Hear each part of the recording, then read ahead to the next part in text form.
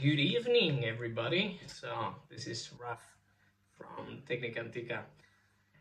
Sorry for the delay in making more videos, but life is life, and being a father is being a father. Yeah, that's all I can say. And for all of you that are fathers or not being fathers or whatever, you know what I'm talking about. Okay, I decided today to do Q&A, not an FQ&A. That's not yet possible, but Q&A of some emails. You know, people send me emails, and I try to reply to all of them. And I've selected a few ones, and I would like them to reply to them on a video. So first of all, we have here a question from Graham from the UK. It says, I keep on gripping on my high notes, sorry. I struggle. I follow your videos, but I cannot manage yet the covering mechanism. Thank you. Well, first of all, Graham, thank you very much for your question, for entrusting me with this. Now, you say the word gripping. I'm assuming gripping means that basically you're constricting. So you feel constriction in your throat when you go to the top. Okay. Now there are many techniques. There are many ways of singing for so many different styles as well. Here we're more or less centered in sort of an operatic background. So I will explain first the operatic background, and then if I've done I will go into different aspects of other styles and other techniques. But you're talking about covering. And covering is really, you know, referring to classical sort of orientated singing. So what happens, and I'm going to talk about tenors, but it's applicable again to both men and women, but especially men, and basically all fast, you know, all types of voices, tenor, baritone, bass, and what is in between. Now, I do not say I was born into singing with this idea of the passaggio, and I'm not gonna go there. That's for another video. But I had a teacher that said El Paso. That's a place in Texas, and I stick to that. Now, what happens when we go to this octave here, right? Starting on C4, yeah, up to G4. A flat, 4A. Okay. Well, your voice, there are two mechanisms happening there, right? First, your larynx is tilting forwards, which basically in the old days was referred as is lowering, right? If you're doing it right, it should, lowering, so it should balance, tilt, sorry, basculate. And on the other side, you have the muscles of your vocal folds. We're going to just talk about tendons and ligaments, but we're going to talk about two. The cricothyroids and the arytenoids. Okay. One stretches the vocal folds. The other one basically shortens it or tenses it.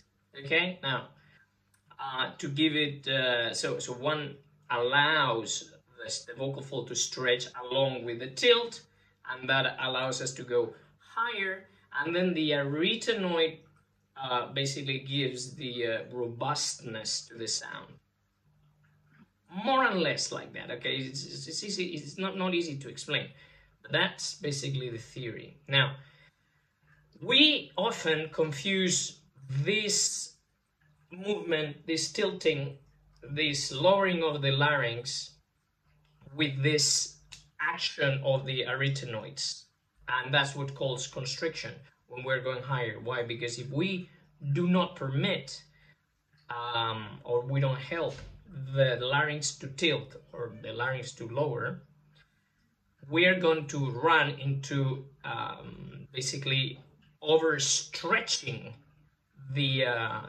vocal folds, because there is an imbalance in terms of those other two muscles, the cricothyroid that stretches and the arytenoids that basically pull. Okay, so what is the best idea I have for you? Imagine that I'm on an F, right? Okay, this is what I call an open sound, which is basically a hard sound. Okay, so you hear the glottal stroke, and then you hear the note, right? Now, that's not a cover sound. That's an open sound. Is my larynx tilted? Yes, but it's not tilted all the way. There is some more room to go. Okay, I can still go more. And is my cricothyroid stretched? Yes, absolutely. And what about my arytenoid? Yes, indeed. In fact, a lot. So when I cover, so I'm gonna go to this F sharp, right? And I'm gonna do the same, but I'm gonna do two versions. And then I'm gonna try to give you a tip about how to get there. So I do this sound.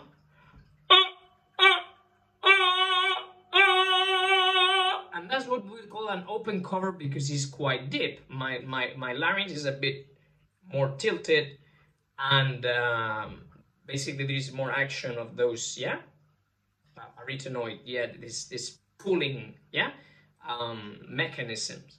And I feel it in my throat. I feel that it's a hard sound. Now that sound can tire me. Yeah, it can tire me. But I have good news for you. There is another sound that will not tire you as much. Why? Because we're going to depend only on the tilting, and then we're going to allow the air, yes, the air compression, to do the rest. So I go with this sound. Listen. Ooh, ooh, ooh. Not ooh, ooh.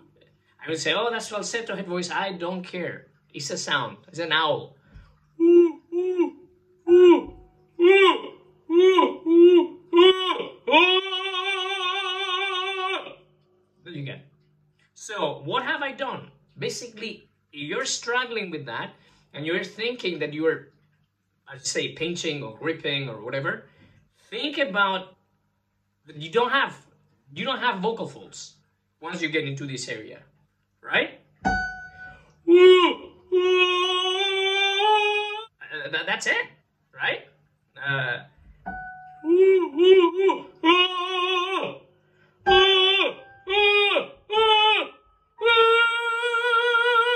That's B flat, but I'm not gripping. I'm okay? I'm sending air down, right? And I'm trying to keep what, you've seen tons of videos, an open throat, yeah, open throat, but very deep. Okay, so I always think about an ooh vowel, but not made in the mouth, made here. Yeah, here, okay? That's originally where the vowels are made. Okay, well, Graham, I hope I answered your question. If not, please write me back and I'll try to get back to you. Okay, Robert from Arizona. Hey, hello. There's a nice crater there. How do you know that what you are teaching is genuinely melocchi? Wow, there's nothing new with that one. There's a whole controversy going on. I don't know if it's been lately or ever since I started teaching online. Why? Well, if you have heard my latest videos, I always say that the principles that I teach are melocchi orientated.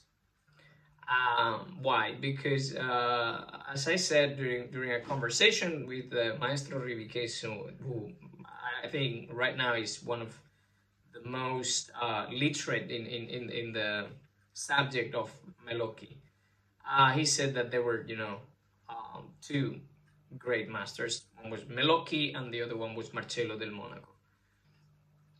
And after that, even the students of Melocchi himself, by the way, I recently was was contacted by Mr. Fabio Massa. Saluti, cari saluti. That is a friend and a colleague of the great Carlo Colombara, and they both they created the Parite Venturi school in Italy. So we're in touch, and that's, wow, I'm super honored. So why do I know that what I'm teaching is melocchi orientated, or is melocchi? Well, because, you know, this guy here studied with Mario del Monaco il Lancenigo. That was where Mario del Monaco lived. So he studied with Mario del Monaco directly. Well, Mario del Monaco was a student of melocchi, 2 + 2, I don't know, right? Or as we say in Spanish, white and in a bottle, unless you got a bull. There you go. And after, you know, Mario del Monaco was married to Rina Filippi, Rina del Monaco, who was a soprano. He met her in the conservatory when they were both standing together. And so Rina continued teaching after the unfortunate death of Mario. And James McRae continued going there. So that's why I know that at least, you know, 80% of what I'm teaching is melocchi. That's it. That's all. And then comparing to other, you know, people, and contacting other people and reading and you know, listening and here and there. Yeah, you go. But there are other elements that he taught other elements apart from melocchi. Sure, for sure, like any other teacher. Okay, like myself. Okay, but the basis, yes, they're melocchi. So 100%. Emily from Ohio. Does this technique apply to women? Oh yeah. You have no idea.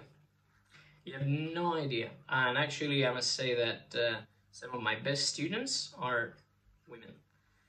Now, I don't know why there are not so many names. Usually, they associate melocchi with tenors. Why? Because of Mario and you know, students of Mario and the students of melocchi. But this for women, what it does is basically is something that is denied for too long already. That is chest voice in women. I basically teach my female students to go on basically pure chest, or a very, very, like I would say mix, but very, very chesty mix, all the way to an E flat E4. So we're talking, you know, all that areas. Usually many females, they immediately go into head voice on B flat.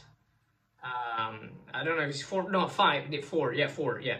And no, I developed their chest voice. Why? Because as I said in another video, the voices of a man and a woman are actually the opposite. The strengths of the voice of a woman are the weaknesses of the voice of a man. So I strengthen their chest voice, so by the time they go to their head voice, boom, I mean, it's unbelievable.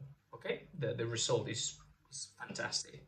So yes, oh yes, it is for women. I will try to make a video with some samples of my students, but one of the I would say yeah, one of the big names that learned this and applies to this day throughout her whole entire career, but not entirely, because, you know, anyway, is Eva Maria Westbrook, who was a student of McRae. So yeah, absolutely. Okay, let's continue. Roberto from Torino. Ok, ciao Roberto, come stai? Bene, tutto a posto? Ok. Why aren't there any leggero tenors linked to melocchi? Okay, well, that's a very good question. Leggero. See, that's the thing. You see, leggero. You see, the whole classification of voices. Light tenor or tenore leggero, tenore di grazia, tenore di disgrazia, lirico spinto, spinto drammatico, held and tenor, heroic.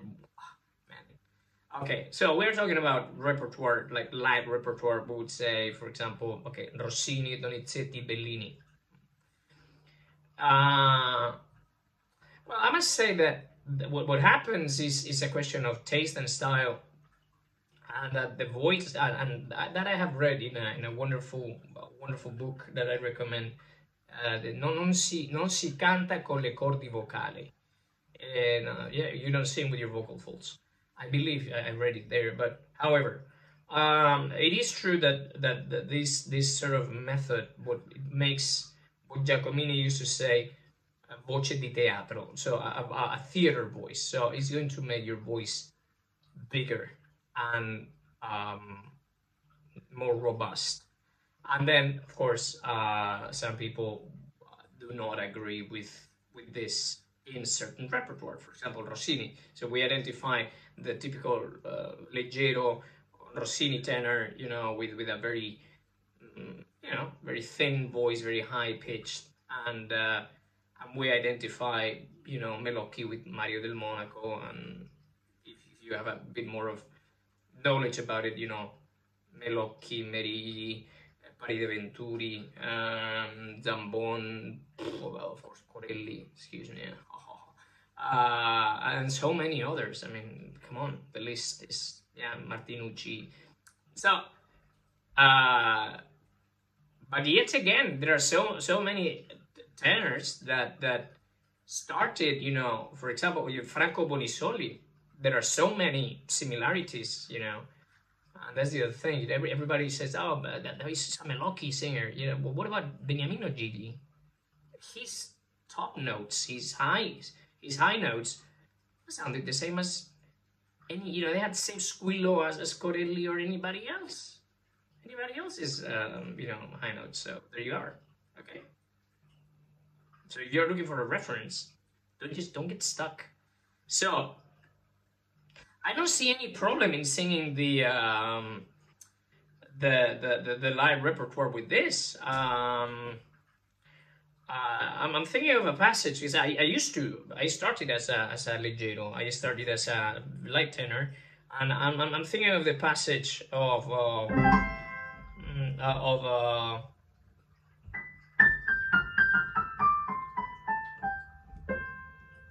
La Cenerentola.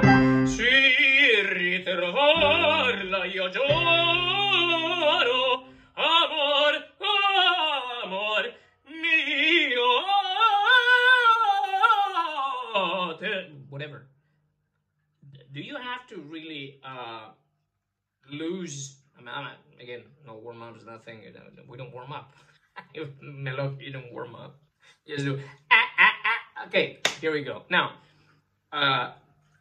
do you have to do you really think that this method is going to imply that you cannot sing anything but verismo roles? No, you're in the wrong. Absolutely not. But yes, it is more suited for bigger repertoire. With bigger repertoire, I'm talking about, Verdi and but not even composers. Norma, is that small? Hello, yeah. That's Bellini, right? William Tell, is that small? It's not. Maybe it's sung by smaller guys nowadays, but so no, it is. You just don't confuse the method with repertoire, because even though it makes your voice bigger and stronger and whatnot, it doesn't turn you into a beast that can only sing one type of thing. No, you can sing Mozart, you can sing anything. However, you're gonna encounter that if people then try to cage your voice and make it smaller, then there is going to be a conflict. Never betray your voice. Never betray your voice. And melocchi-orientated techniques, what they look is actually to unleash your voice. You know, voce, voce, voce. Okay, so there you go. Wow, let's see.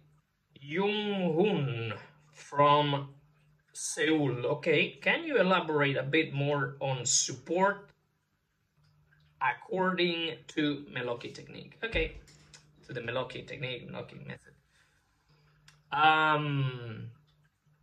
Okay, I'm gonna do something strange. Okay, there's an exercise. Imagine that I have this note, right? And I go, oh, oh, oh. Now I'm gonna do like this.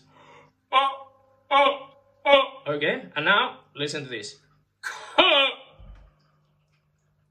Ahí va. As we say in Spanish. So what did I just do?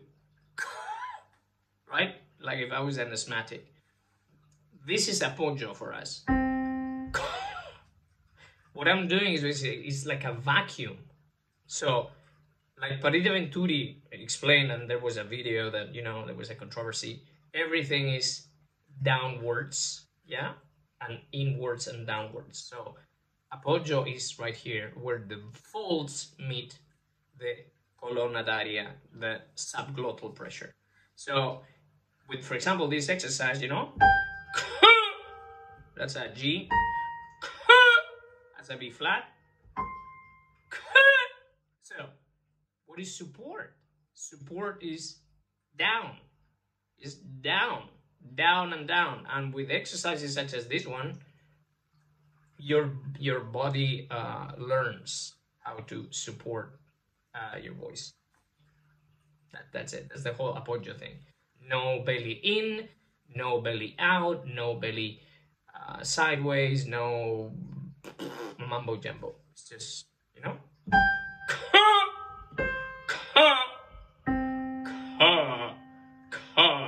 Yeah. Boom. I need roots, the note. Okay. And finally, Patrice from France. Why melocchi made such big voices? Well, once again, I think it has all to do with the affondo technique, which is basically elongating the vocal track and opening all the spaces available. It's like not focusing, you know, like all these, you know, mask orientated, which you can as a color, but not as a root, not as an appoggio. Okay. So that's it. It's just that melocchi, that again, as Paride Venturi used to say, he didn't invent anything, but he had the guts to say that, hey, don't forget about this, don't forget about this, and don't forget that, you know, people were talking about bere la voce, you know, drink the voice, but they were not really conscious about actually getting here and taking the marbles of being here, okay? Because everything happens here. The origin of everything is right here. Okay, guys, yeah, too long, okay? Again, too long. I'll see what I edit or not or whatever, but at least I got the video done. Thank you ever so much again. Again, if you needed anything, any questions, just drop me an email, yeah? Cari saluti, ciao ciao, bye.